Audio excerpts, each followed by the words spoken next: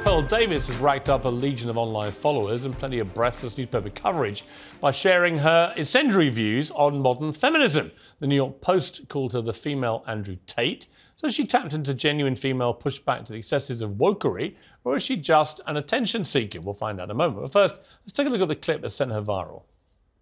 A lot of people think I'm insane because I don't think women should vote. Everybody thinks I'm crazy for this opinion. If anything, this is probably my most extreme opinion. 90% of women have been on birth control. 1 out of 3 women has had an abortion. 1 out of 3 women has an STD. Average body count is over 5, so that your average wife has slept with over 5 people. 95% of women are not virgins on their wedding days. So I understand the complaint. OK, well, Pearl joins me now alongside political journalist Ava Santini, who was nodding furiously along there to everything she heard. Right, Pearl, you've been called the female Andrew Tate. How do you plead? Well, I take it as a compliment. You know, I'm a fan of Andrew Tate. Of everything he says? It depends what we're talking about. But overall, I think he's got a good message. I think he's good for young men. OK, look, you're talking about women predominantly, which is why you've got this big following. And your view is that modern feminism is deeply flawed. I would argue a lot of your proposals, like taking the vote away from women, are deeply regressive. Why would you want to remove, just from yourself, the right to vote? Well, what happened was I had the same view, right? Back when I started, I was like, why? I found out that only 5% of women wanted the right to vote. And I couldn't figure out, like, why would women not? No, it's true. It's true. You look it up. At the time? At the time. Because they've been conditioned by men to think that they shouldn't have a vote. I mean, that's what they say. But, you know, I started reading their writings, right? And what I found out was that the reason a lot of women advocated for it was because they believed it was the beginning of the breakdown of the family. You know, before you became one in marriage, 85% of people were married. And, you know, I hate to say it, but they were right. What has happened 100 years later? But what's that got to do with them having the vote? Well, it also goes back to responsibility. Again, men are 80 to 90% of the military. They run all of the infrastructures that make society run.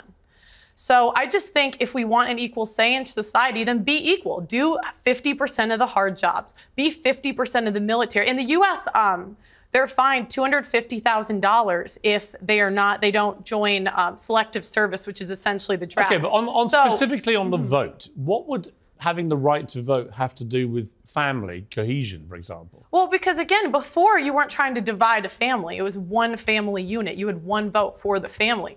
I mean, I don't think it's good for a family to have 2 votes. Ava, your mouth seems to have dropped about 3 feet. I know. It's just sort of a bit galaxy brain. I feel like, you know, the stats that you're putting down are perhaps correct in some universe. Which stats? They just kind of don't really add up. I mean, just to take you back to the to the women's writings that you've allegedly read. I mean, at allegedly. The time, well, what do you mean allegedly? At the time that you're talking about, you know, women weren't really allowed to write. They weren't allowed to go to school. Yes, they were. Write. Yes, they were. That's incorrect. The first female property owner was in the 1600s. The idea that women couldn't work and couldn't. I'm so sorry, but that would be inherited property. The first female millionaire was in the late 1800s. And was that inherited? No, it wasn't. It was self-made. Yes, it was. Self-made. Yes, it and was. She never inherited land. Yes, she did not inherit it. What law permitted that? What? What law permitted that? Well, there was no law. I mean, there's always been women that were influential in history. Let's get on to the vote. So what I don't understand is, you know, a part of your message. I've researched you today. And hang on a minute. Okay. You know, your big push is that you care about men and you don't think that men are getting enough of a say. But I care about hang women on, too. I haven't made the point yet. Okay. Because of feminism. Okay. What I wonder is when you start making calls out like repeal the 19th, women shouldn't be allowed to vote. How is that helping young men? Because these young men have women in their lives. They have mothers, they have sisters, they have teachers, and they turn around. They don't know how to act around women because you're giving them license to be misogynistic. I wouldn't call it misogynistic. I say be equal. So again, men do all of the feminists are saying. Well, then okay, I'd love for the feminists. Please apply for the oil rigs. Please go do the hard jobs in society. They're open.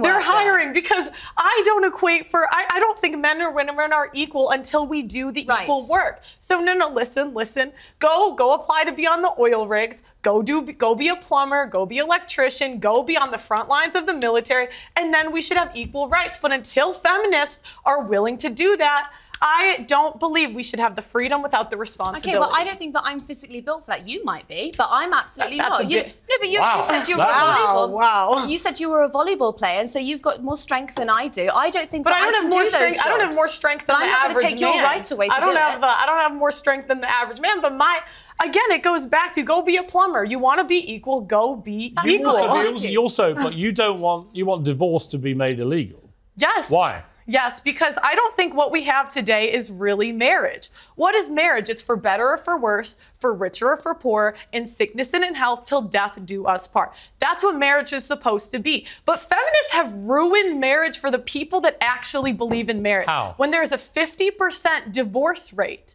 and the average marriage is 8 years. Why is that all down to the women, though? I didn't say that it was all down to the women. So why feminists? You asked why I want divorce to be banned. Yeah. Can I finish that first? So I'm saying, the people that believe in divorce, go be in long-term relationships. Leave marriage for the people that actually believe in for better or for worse, for richer or for poorer, in sickness and in health, till death do us part. But doesn't the sanctity of marriage also rely on the woman being a virgin? So you wouldn't be able to get married? What do you mean? Well, you've spoken quite openly about how you're not a virgin, and so if you want to preserve that sanctity of marriage, then I just think that you're upholding standards that you don't actually live by. And that's a fair complaint. I wish I was. But, we can't go back. I don't know what you want me to say. Yeah, but I just don't think it's fair that you get to be here and you get to be paid for your views, and you're telling other women that they shouldn't be allowed to. I think hang on. Okay, if I may, at some stage jump in. Isn't the whole point of being a feminist, though, that women are entitled to have their own views? Absolutely. So she's perfectly entitled to her views. Yeah, but you can't. You might not like them. But I'm here to challenge them. Isn't she exercising her right as a... Are you a feminist? No, I am not. Really?